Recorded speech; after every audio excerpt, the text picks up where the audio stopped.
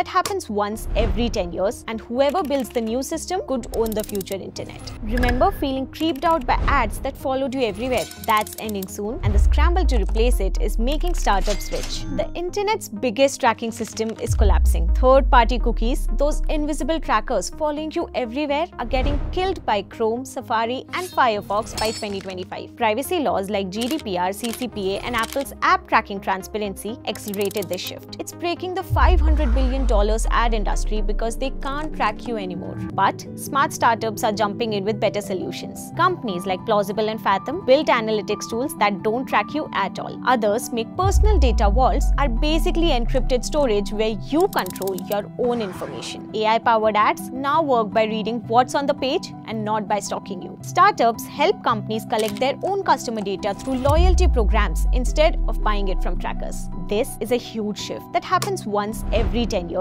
and whoever builds the new system could own the future internet. The future of ads isn't about following people around. It's about earning trust and building smart systems that work without tracking. Startups are leading this change. So can startup redefine ads without cookies? Drop your take below.